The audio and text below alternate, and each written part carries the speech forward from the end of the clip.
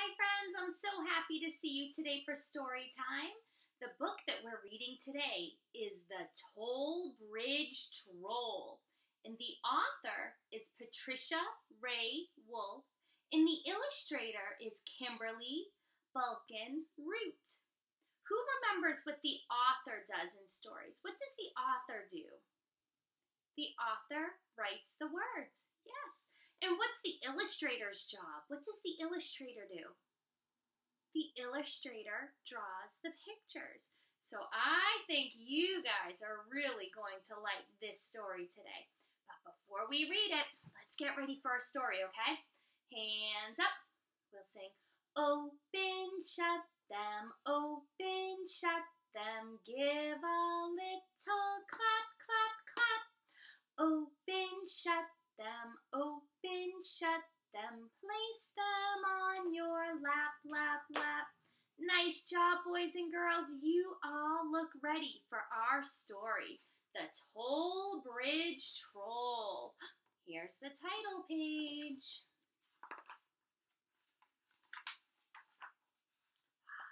Now the story is starting.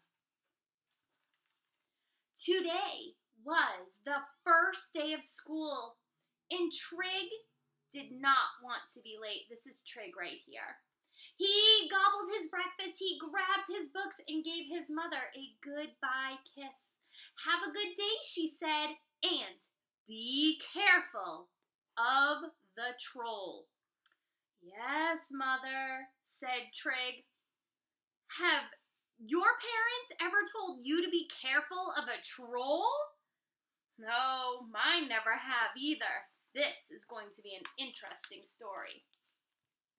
Trig walked across the field, up a big hill, and down a long road.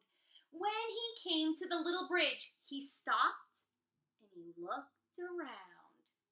Just as Trig stepped onto the rickety wooden bridge, a terrible, ugly troll jumped up from beneath it. So the troll was under the bridge.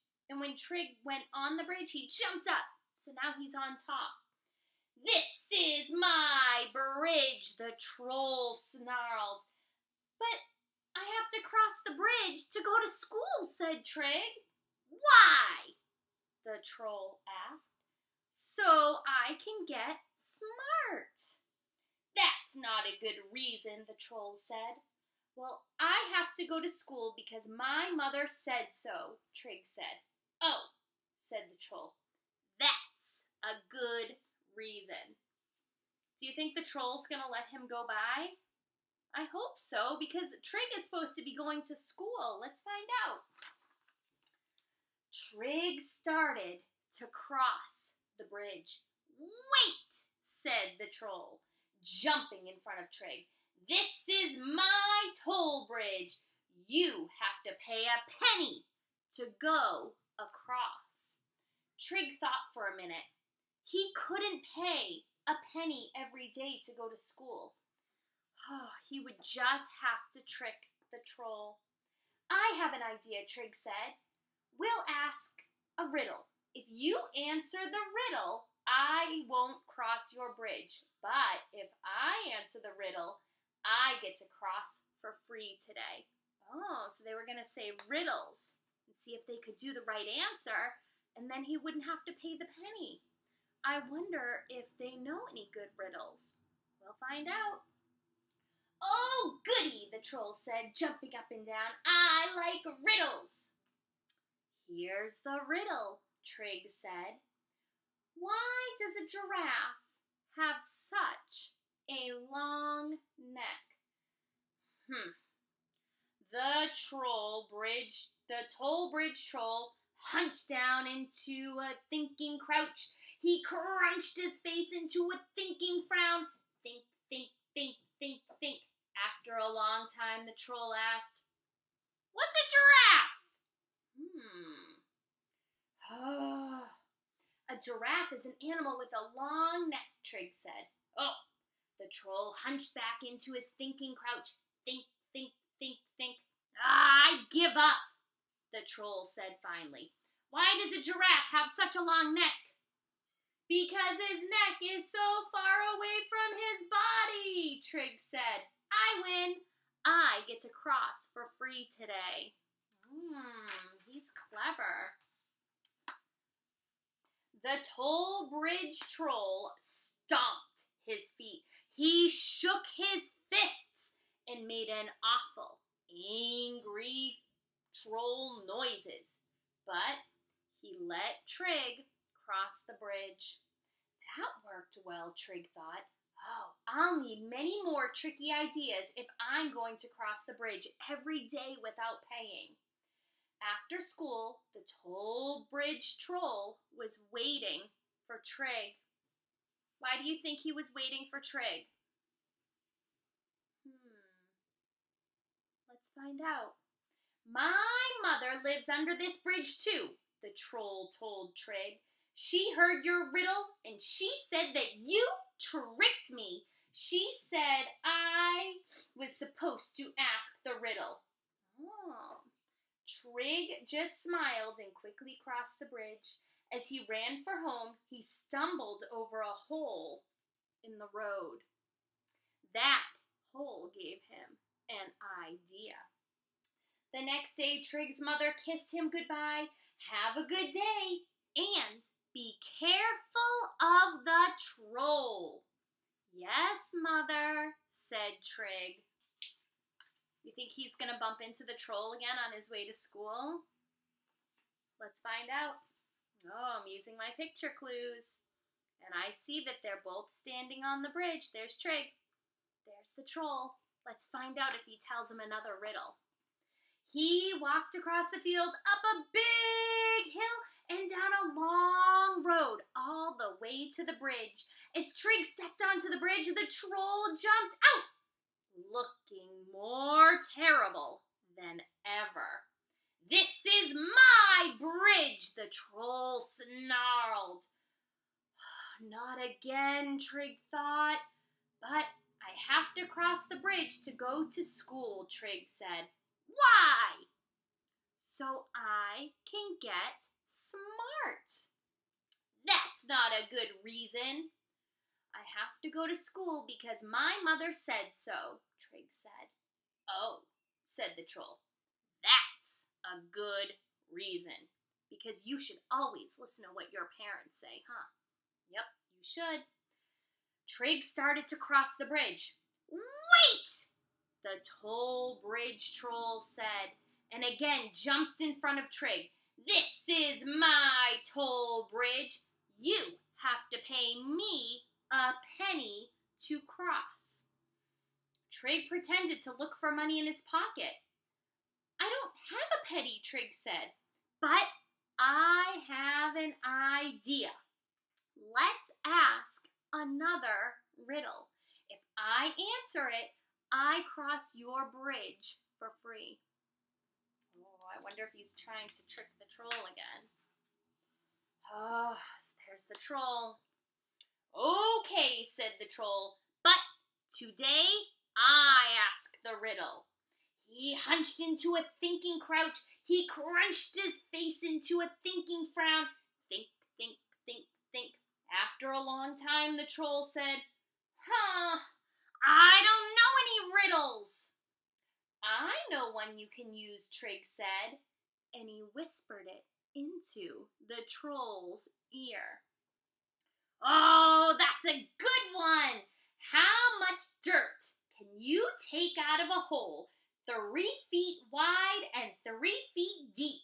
The troll asked. Trig pretended to think. Oh, that's a hard one, he said. I win, the troll shouted. He jumped up and down. Nope, wait, Trig said. Now I remember. The answer is none.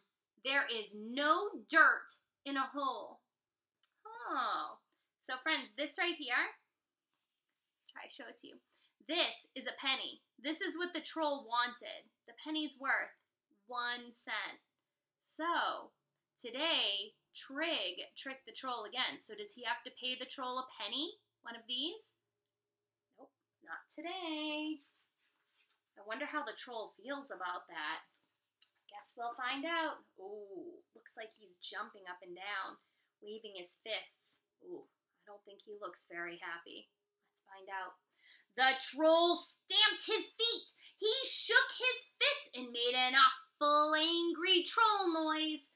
I hope I don't run out of riddles, Trig thought as he ran across the bridge. After school, the troll was waiting for Trig. My mother said you tricked me again, the troll said. She said you knew the answer when you told me the riddle to use. Do you think Trig knew the answer? Yes, because he told the troll the riddle. Oh, he sure is tricky. Let's see. Could be, Trig said, quickly crossing the bridge. As he ran home, he spied 2 coins lying in the dirt on the road ahead. That gave him an idea. The next day, Trig's mother kissed him goodbye, told him to have a good day, and warned him to watch out for the troll. Yes, Mother, Trig said. So it looks like he's bending down right here to pick up those 2 coins. I gave him an idea. I wonder what his idea will be. Let's find out. Trig could see the troll waiting for him, looking more ugly than ever. This is my bridge, the troll snarled. Trig took a deep breath. But I have to cross the bridge to go to school to get smart because my mother said so, he said. Oh, that's right. Now I remember. Trig started to cross the bridge. Wait, said the troll. This is my toll bridge, and you have to pay a penny to cross. Trig sighed. I have another idea. No more riddles, the troll said. My mother's mad at me because of your riddles. Uh-oh. Looks like they're still talking on the bridge. No riddles, Trig said. He reached into his pocket. I have 6 cents, he told the toll bridge troll. If you can guess what kinds of coins they are, I'll give them all to you. I'll even tell you how many coins I have to make the 6 cents. That's a deal. Oh, my mother's going to be proud of me this time, the troll said. I'm good at money. I have 2 coins, Trig said, and one of them isn't a nickel. You have 6 cents with only 2 coins, and one of them isn't a nickel, the troll repeated. Right. The toll bridge troll hunched into his thinking crouch. He crunched his face into a thinking frown. Think, think, think, think, think. Ah, I give up, the troll said after a long while. Trig opened his hand. There was 1 nickel. This is a nickel, and a nickel is worth 5 cents. So he had a nickel, and there was 1 penny. A penny's worth 1 cent. And 5, 1, 2, 3, 4, 5, and 1 more is 6. But you said one of them wasn't a nickel, the troll said. Right, said Trig. He picked up the penny and held it up. This one isn't a nickel. Trig ran across the bridge. After school, the troll was waiting for Trig. My mother said you tricked me again, the troll said. Trig just smiled. You know what else my mother said? What? Asked Trig. She said tomorrow I have to go to school with you so I can get smart. Walk to school each day with a terrible, ugly troll? Oh well, Trig thought with a sigh. At least I won't have to pay the toll. The end. So, what happened with Trig and the troll? The troll had to go to school with Trig so that he could get more smart. That's pretty cool. I hope that you all liked our story today. It's a really fun one. Now we're all done with our story, so we're going to sing our goodbye song, okay? Everybody get up their goodbye hands and help me sing. We'll sing, goodbye, friends. Goodbye, friends. Goodbye, friends. It's time to say goodbye. Bye, boys and girls. I'll see you soon.